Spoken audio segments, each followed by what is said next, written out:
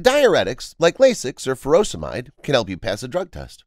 The anti-doping agency even bans them because athletes use diuretics to mask drug usage. When we smoke weed, THC gets into the blood. With the blood, it gets into the liver. In the liver, THC is metabolized and then excreted into the urine and feces.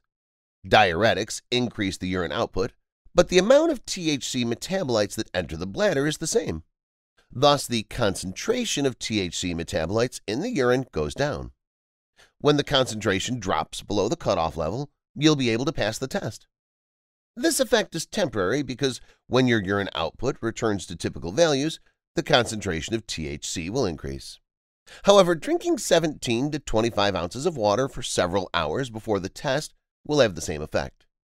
Diluting your urine this way will also wash out the essential minerals. This will cause the creatinine levels and the specific gravity of the urine to change. The lab technician will check all these parameters and reject your sample as diluted.